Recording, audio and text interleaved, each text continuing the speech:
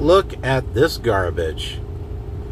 So many people are taking a 30-minute break now at the fuel island. It is really getting tiring.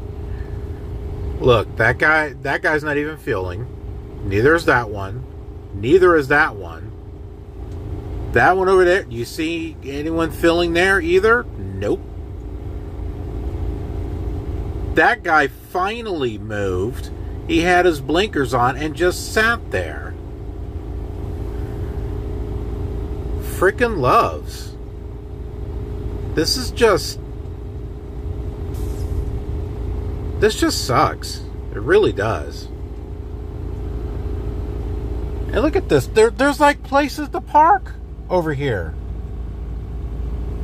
Okay, you truckers that do this, you suck. Alright? You just suck.